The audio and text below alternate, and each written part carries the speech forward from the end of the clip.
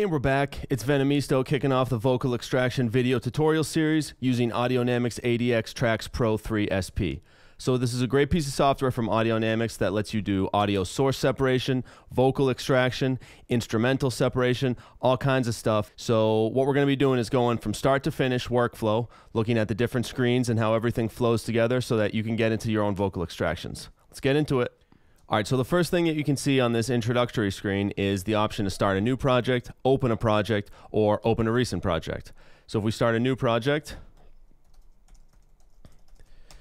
and then what we can do is drag in an audio source file. So for this tutorial series, we're going to be using a track called Duffy's Cut by the band Cooper and Keneally. They're a great folk rock blues band, so they're doing some really cool stuff. We'll be using that track. Now we can see some automatic extraction options. If we're doing something musical, melodic, we choose this option. If we're doing more post-production work with dialogue and speech, we can choose that. And if you want to find out more about this, Audionamix has a video of their own where they go into detail on these automatic extraction options. So for now, we're going to use melodic vocals only, and then I'm going to cut over to one where I've already done this separation. All right, so here I have the already processed file. So what this will do when you first kick it off is send the file up to Audionamix's backend, and in the cloud it does some processing. It will separate it into a vocal and a music, and then it will send this back to you. So before we get into understanding more about how the program's put together, I want to start with a very important concept, which is to begin with the end in mind. And what I mean by this is that you want to understand what the use case and what's the end result that you're going for. Are you doing this for a dance remix? And in that case, maybe you don't have to be so precise with some of the spectral edits, which we'll look at later. If you're doing it for a forensic type project where you really need this to be super crystal clear, we're going to take different tactics as we go through. So before you even start your first extraction, always remember, begin with the end in mind. So that being said, let's start to understand how the program fits together.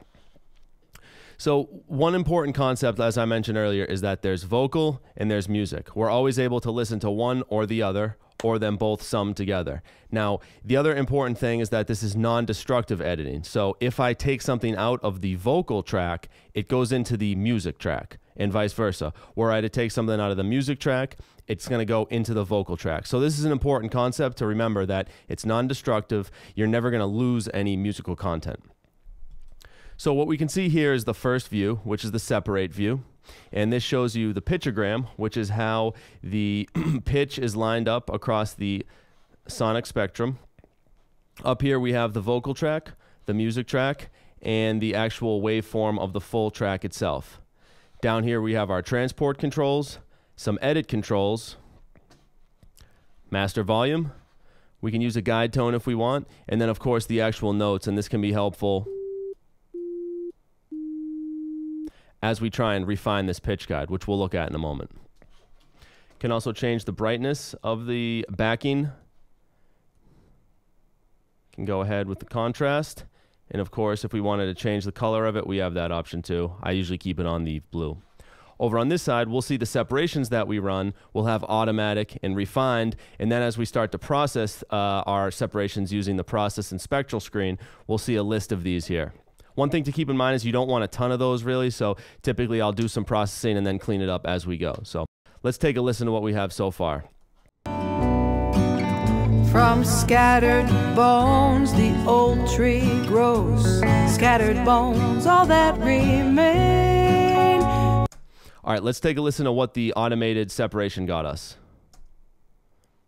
From scattered bones the old tree grows, scattered bones all that remain. It's pretty good. You can see some of the guitar getting through. Let's listen to the music track.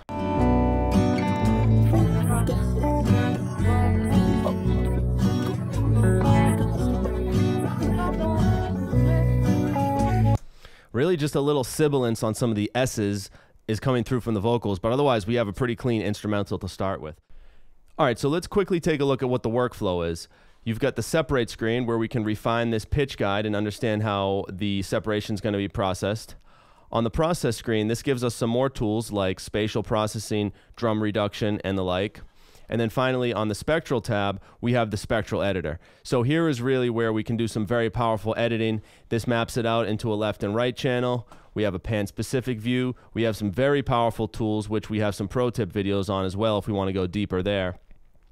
So typically you're going to move left to right. You start on the separate screen, you do some pitch guide refinement, you go over to the process screen. If you need to, you could go over to the Spectral Editor. If you have multiple processes, multiple separations here, you can comp them together, and then you would export your final result. Of course, bringing it into your DAW, and you can do some more processing there, which we'll look at in a future pro tip video. All right, so that's a quick overview of the lay of the land for Audionamix ADX TRAX Pro 3 SP. In the next video, we're going to look at how we can refine that pitch guide and get a little bit more improved separation before we move on to some of the more advanced processing tools.